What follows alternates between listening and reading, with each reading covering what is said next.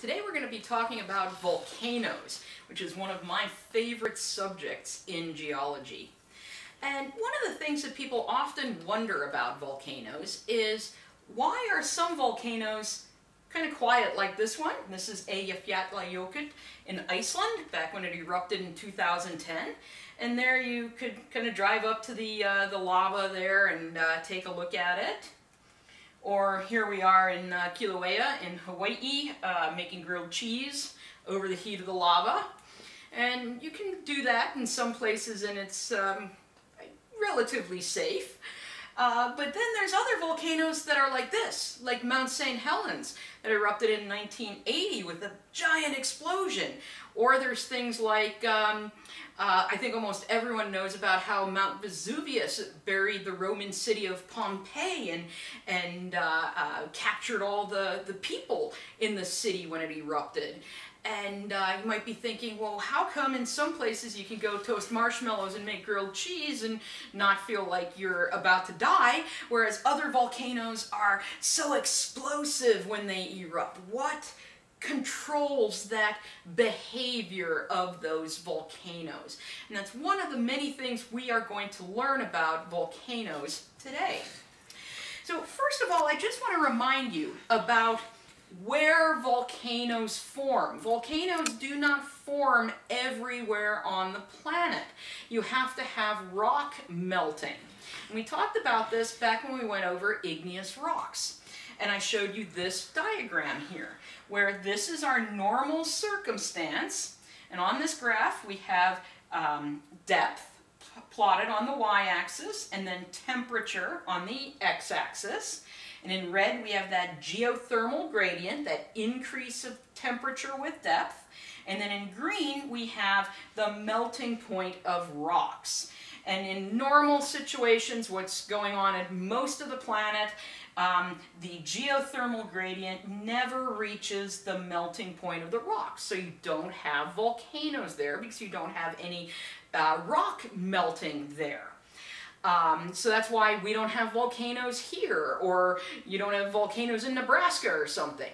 However, there are three circumstances where you get this melting occurring. Remember, you can have lower pressure, so you have hot rocks at lower pressure.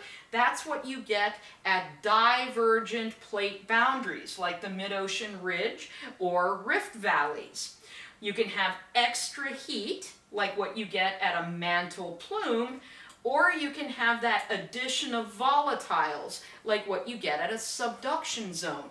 So those are really the three places on the planet where we tend to see volcanic activity: rift zones, subduction zones, and mantle plumes. All right, so just remember that when you're wondering, why don't we get volcanoes all over the place? Why do we have them in certain areas? For example, you've probably heard of the Ring of Fire around the Pacific Ocean, right? You know, old Johnny Cash song. Oh, I don't think he was singing about volcanoes. But anyway, the Ring of Fire is called that because there's subduction zones all around the Pacific Ocean. And then subduction zones create volcanoes. That's why you have volcanoes all around the Pacific. So anyway, now that you have that nice little reminder about where we get volcanoes, let's think about why some of those volcanoes are dangerous and explosive and other volcanoes are pretty, calm. A lot of this goes down to something called viscosity. Viscosity is a fluid's resistance to flow. And lava, being a liquid, or magma when it's underground, is a liquid, and a liquid is a fluid, so different types of lava will have different viscosity. And what does viscosity mean? Well, if something has low viscosity, it's going to flow really, really easily, like water. If something has high viscosity, it flows really slowly. It's going to be really, really gooey, like cold molasses or something. And different lavas, some of them flow really easily. They have low viscosity. Some of them flow really hard, very, very slowly, have high viscosity. And the viscosity of a lava is controlled by two characteristics. Well, for the most part, these are the two really important characteristics. One is silica content. The more silica, the higher the viscosity. And the reason for this, remember those little silicate tetrahedra that I talked about? They're the building blocks of every silicate mineral. Well, the more of those that you have, they like to stick to each other. So if you have more of them, you have more of them trying to stick to each other, so your lava gets a whole lot stickier and gooier. So you get higher viscosity. Now the other thing is temperature. The higher the temperature, the lower the viscosity. So hotter lava is going to flow easier. So let's have a nice little review of our type of lava that we have. So remember, we have felsic, intermediate, and mafic compositions. Yes, I'm leaving off the ultramafic because ultramafic rocks do not erupt on Earth's surface anymore. So we don't have to worry about them now. All right, there's our lava names, rhyolite, andesite, and basalt. And let's look at the temperatures these things erupt at. So rhyolite erupts at 600 to 800 degrees Celsius, andesite 800 to 1000, basalt 1000 to 1200, although it's actually being registered as high as 1400 degrees Celsius. And then over here we have the silica, with rhyolite having the most, basalt having the least, and andesite in between. So what's that tell us then about the viscosity?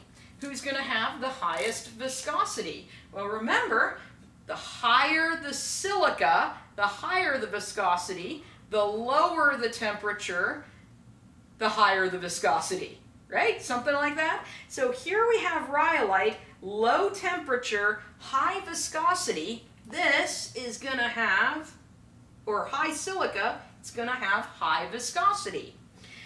Basalt erupts at the hottest temperature with the lowest silica. This is going to have low viscosity. And guess what? Andesite, it's intermediate, it's always going to be in the middle, so it has kind of medium, right?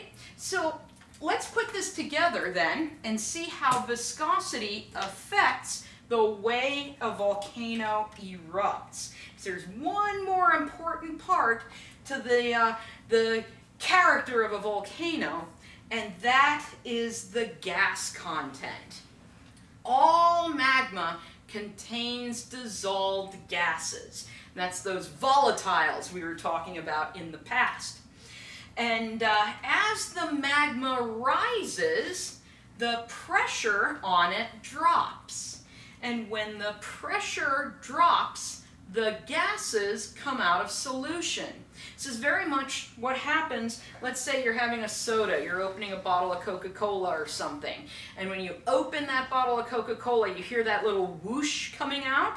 That's because soda is carbonated, it has carbon dioxide in solution, and as long as the cap is on, it's holding that carbon dioxide under pressure in solution. You take the cap off, you reduce the pressure, those bubbles come out of solution. Same thing happens to magma as it rises. You get the pressure getting lower, and the magma is then, the bubbles are going to come out of solution in the magma. And that's what we're trying to show right here. Down here, there's enough pressure on the magma, so all the gases stay in solution. But as that magma rises upwards, the gases come out of solution. And here's the key thing to controlling eruptions. If the lava is low viscosity, if it flows nice and easy, those bubbles get out of the solution really easily, right? They just bubble out nicely.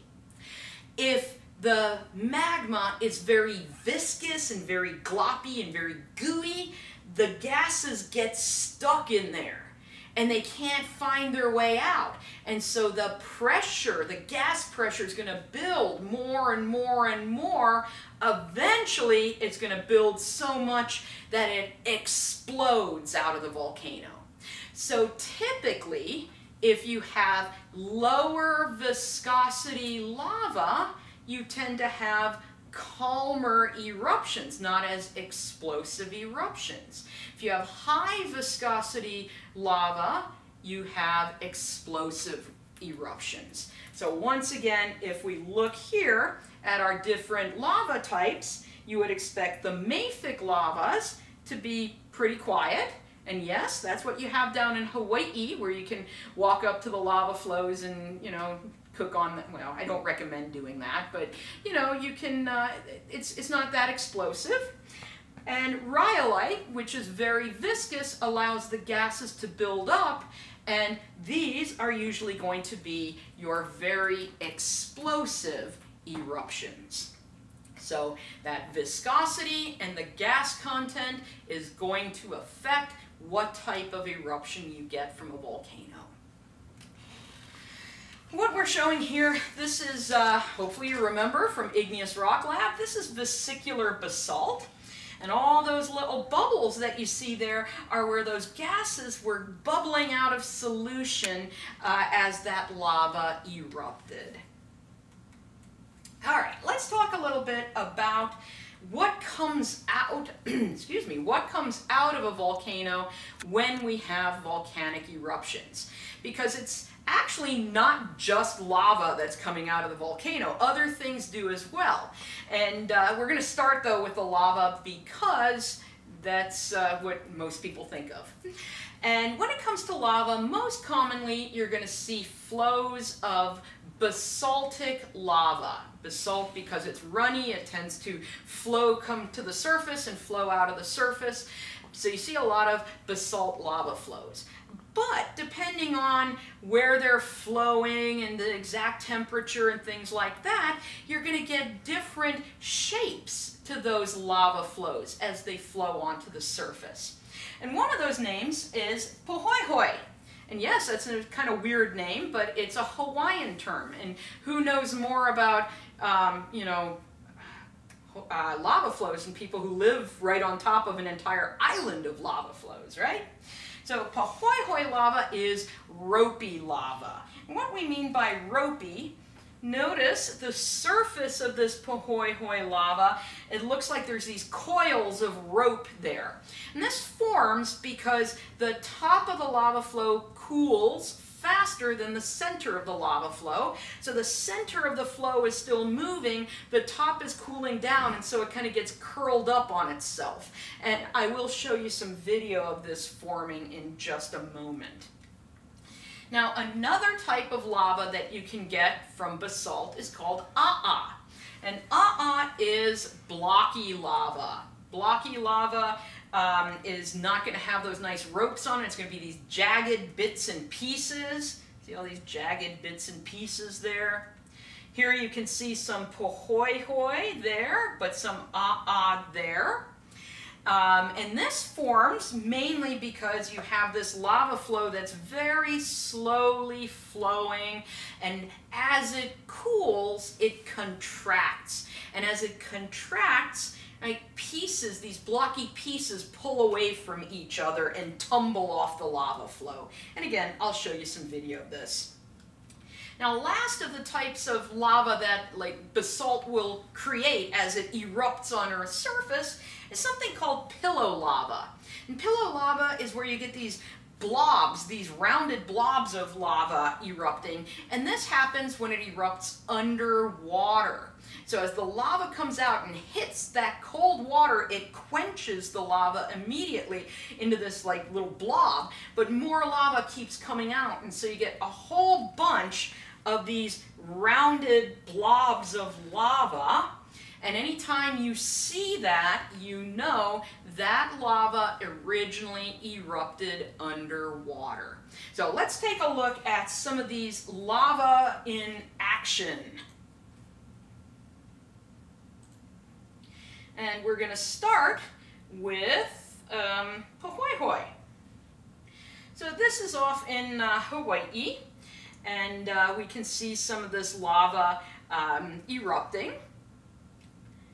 And in a moment, we're going to see where the top of it is going to start cooling and getting that wrinkled pohoi surface to it. And we're about to go there. And come on, dude. Pan down. There we go. See how it's flowing here? The top is starting to cool, and so that top gets those wrinkles developing in it. And that's very typical pohoi. So let's take a look then at aa.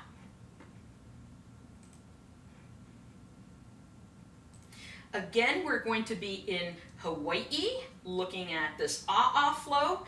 Notice that reddish middle, that's where it's still liquid, and it's flowing very slowly. But as it cools and contracts, gets smaller, these pieces start breaking off it. And as these pieces start breaking off, you're left with that very rubbly, jagged surface to the aa flow. I don't know about you guys, but I love watching lava flows. I could just, like, if I have a bad day, I could watch hours of this and just be, you know, happy. Oop, there a piece fell off. All right, let's then look at pillow lavas. Pillow lavas only erupt underwater. Don't try this at home. But let's take a look at pillow lavas erupting. There we go. There's some lavas coming out. You can see that rounded texture created. There another rounded blob came out, and then another one's going to work its way out. And that's how those pillows get developed. I always thought it looked like some kind of alien coming out. There we see some more. It's really kind of cool. Ooh, there's another pillow. Here's a neat pillow. So anyway, that's how your pohoi, aa, and pillow lavas end up forming. Now, with lava flows, you can get a few other unique features developed in lava flows. And one that you'll see in various large basalt flows around the world is something called columnar jointing. So what happens to create columnar jointing? You get this big lava flow that flows, it cools, and then as it cools, remember the big thing about substances is as they cool, they contract, they get smaller. And when that contracts, cracks are created in the lava flow, and they have a pattern to those cracks. And here we're off on Staffa in Scotland, and there's our columnar joints that are created, right? Columnar meaning columns are created. And if we look down on these columns, you can see there's the cracks that were created as that lava flow cooled.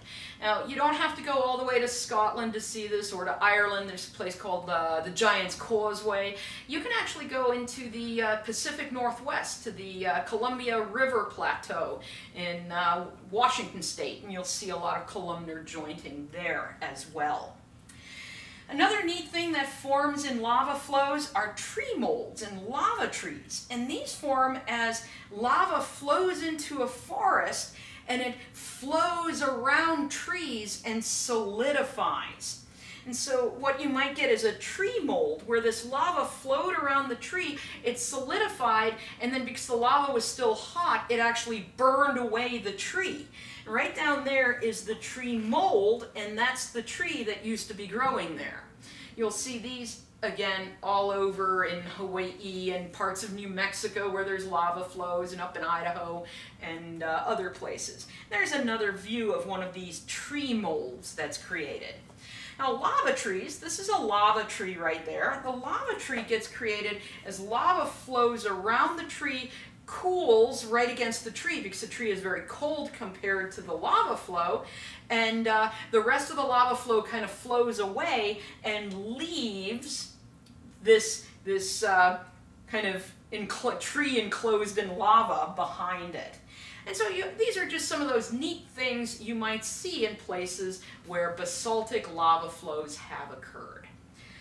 But I do want to let you know that lava flows are not, oh, there's also one more neat thing that you can get in basaltic lava flows. And those are lava tubes. And this is basically a cave in a lava flow. These form where the top of the lava flow solidifies, but the center part of the lava flow continues to move. And so eventually all of the flowing lava flows away and leaves basically this cave behind. You can see that right here. There used to be a lava flow flowing through that. The top of the lava flow solidified. The rest of it kept flowing along. And there you can see inside one of these lava tubes, one of these special like caves created by flowing lava. But lava is not the only thing that comes out of a volcano and creates really neat stuff. There are other products that are created in eruptions, and we're going to talk about those in Volume 2.